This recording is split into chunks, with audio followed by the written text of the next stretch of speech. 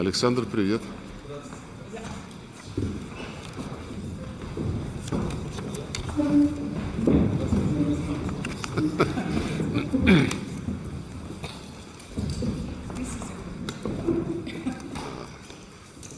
Уважаемая госпожа генеральный секретарь, дорогие коллеги, мы рады, что, несмотря на ограничения, связанные с пандемией коронавирусной инфекции, мы можем провести полноценные очные переговоры в классическом формате. Secretary General, colleagues, I'm glad that despite pandemic-induced restrictions, we are able to have full-fledged negotiations in person. Россия является крупнейшей европейской страной, активным участником Совета Европы.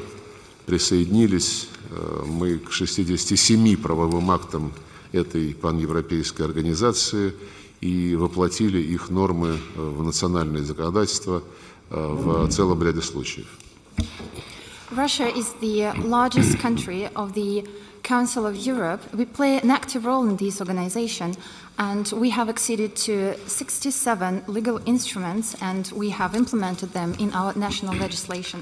И мы очень надеемся и постоянно подчеркиваем это в наших контактах с европейскими коллегами, что все механизмы Совета Европы, все институты Совета Европы будут применять имеющиеся конвенции добросовестно, без попыток их интерпретировать с односторонних позиций. And I hope, and we have repeatedly underscored that in our contacts with the European colleagues, that all the mechanisms and institutes are based on these conventions, and there would be no attempts to misinterpret them unilaterally or in any other way. И, конечно, мы очень надеемся, что кризис в Совете Европы, который удалось преодолеть в прошлом году, послужит уроком тем, кто пытался подорвать предназначение Совета Европы, которое закреплено в его уставе, имея в виду обеспечение единства правового и гуманитарного пространства на континенте, без разделительных линий, на основе уважения суверенного равенства государств.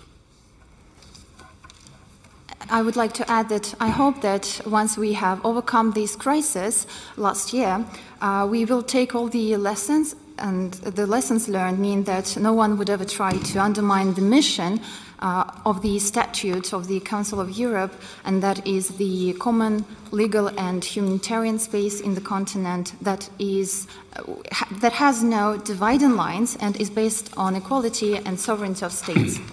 Поэтому мы очень удовлетворены тем, что сегодня имеем возможность обсудить с вами весь комплекс задач, которые на данном этапе стоят перед Советом Европы, и посмотреть на то, как наше сотрудничество с Советом развивается на самых разных направлениях.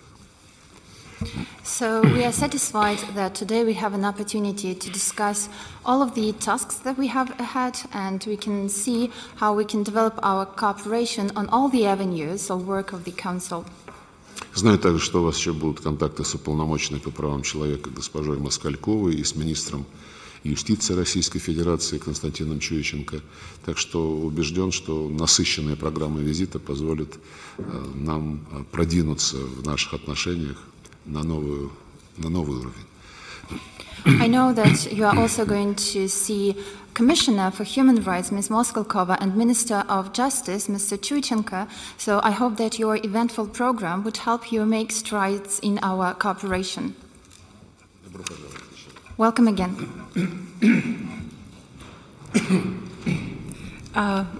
Dear Minister, dear colleagues, first of all, let me say how happy I am to be here in Moscow, in spite of the pandemic crisis that is ravaging throughout Europe, so in all of our member states, and to start engaging in really constructive dialogue with the Russian Federation, starting with this meeting with you, Minister Lavrov, but also you mentioned several important figures for our relations, Council of Europe, Russian Federation, that have been very vocal in promoting the roles and the values and standards for the Council of Europe. Thank you also for recalling the importance that Council of Europe has for the overall architecture in Europe, and that we are this unique organization that was built up after the Second World War, where the very foundation of the organization is protecting peace and prosperity through dialogue for more unity. And I think the events that you recalled actually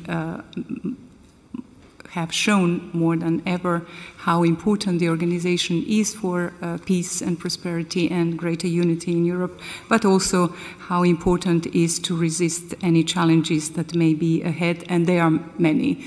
And COVID also only exacerbated this. But of course, first and utmost, this is an excellent opportunity to exchange views that are for both for the Council of Europe and for Russian Federation important.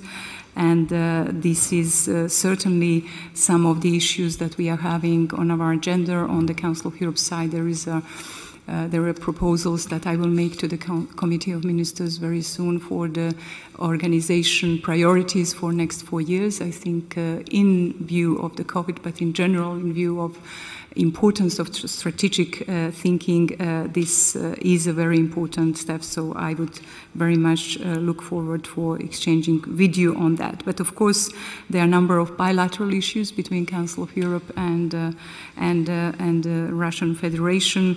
I just mentioned that the issue of recommendation made by our monitoring and advisory bodies, their implementation, and of course execution of the European Court of Human Rights decisions.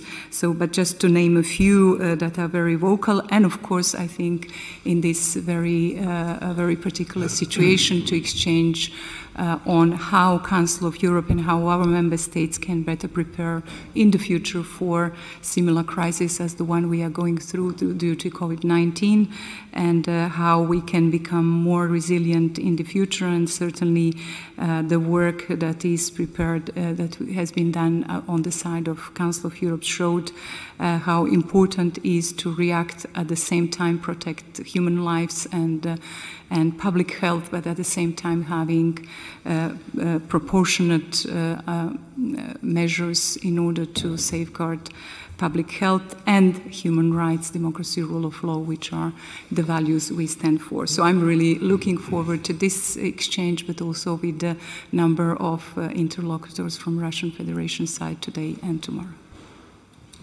Спасибо.